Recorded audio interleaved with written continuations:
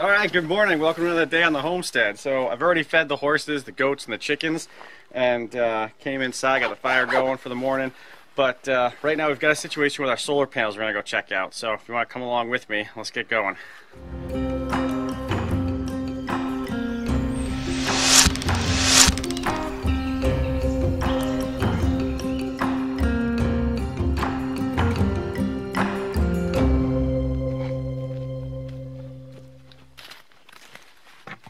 So here we have the solar panels that power the house. We have one more panel, same size as this, that powers our well.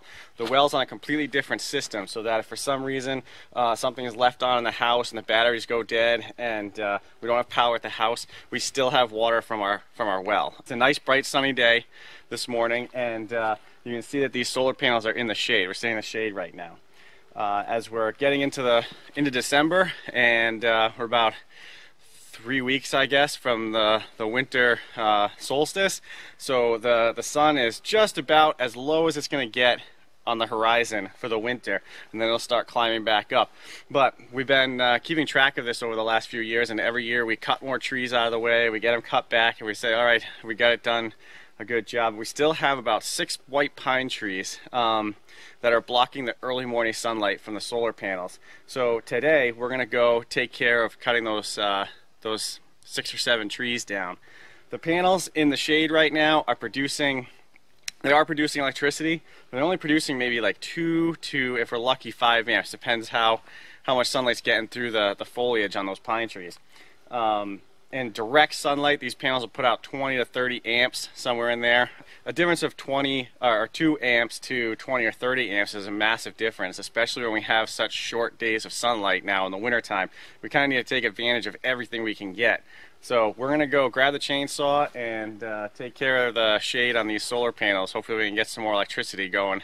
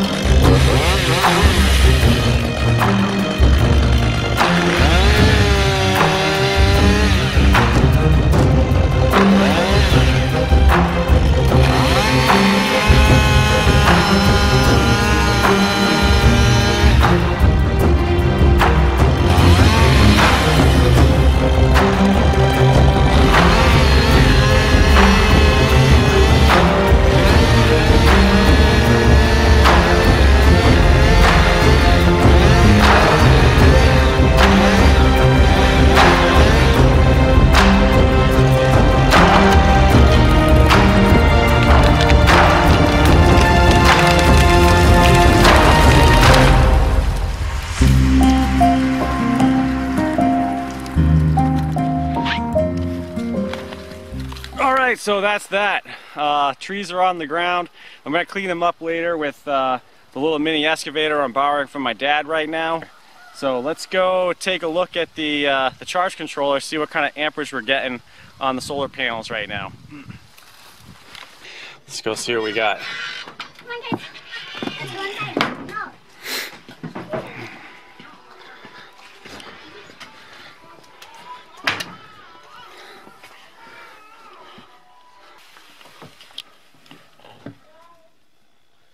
22.4 amps. Alright, that's a big improvement over what we had this morning. Can you get out with your cornbread? Yeah. Yeah? You want me to open the door for you?